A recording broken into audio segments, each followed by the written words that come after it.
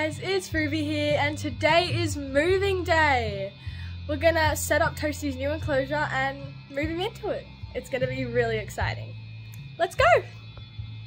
So this is the tank. I've already put all the sand in, Dad had to help me. And this is all of the stuff that we are able to put in. I'm standing on bath mats because the floor is wet, by the way. Yeah, let's do it.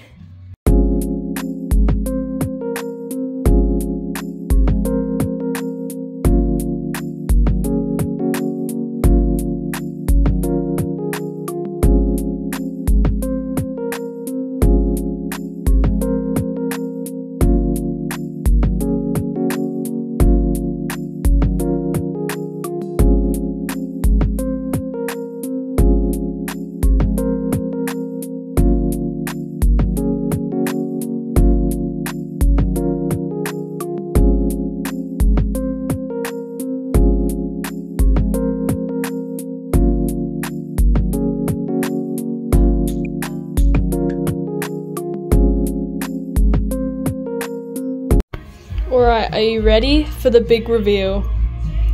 Drum roll, please. I love it. I think it looks really good.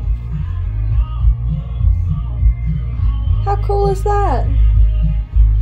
So now I've just got to set up the heat and fill up his water dish and we'll be all set for him to go in. Alright, heat lamp up there. Thermometer thingy over there, and we've got the timer and temperature monitor that'll turn on and off the light if needed, and water's filled up, so it's time for the grand entry. Ladies and gentlemen, the moment you've all been waiting for, even though he's been exploring half of the time I was setting up. Okay, alright bud. Well, that was interesting. Look how much space you have now, Toasty. Look at all. But no, you want to go and hide. Oh well. I will update you if he decides to come out. We decided to take this background off so that when you walk into the room, you can see him instead of it being covered. And I'm about to move all of this extra stuff onto that shelf and keep it there.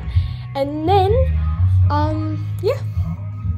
Alright, so this is what it all looks like. Over here we've got decoration, fake plants, sticks, extra sand, hides, water bowls, rocks, hammocks, another water bowl which is actually going in the 2 snakes enclosure, dog shampoo, the toothbrush that is used for only cleaning animal things like the water bowls and stuff, pooper scooper, then we've got electrolyte, calcium, Reptivite mineral powder, reptile glass cleaner, a cricket enclosure that's actually broken, but you never know, I might need it, and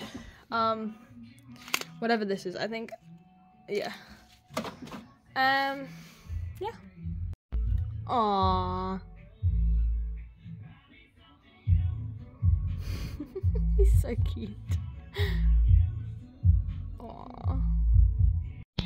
Anyways, that's it for today's video. I hope you enjoyed it. Keep an eye out for the next one. Bye!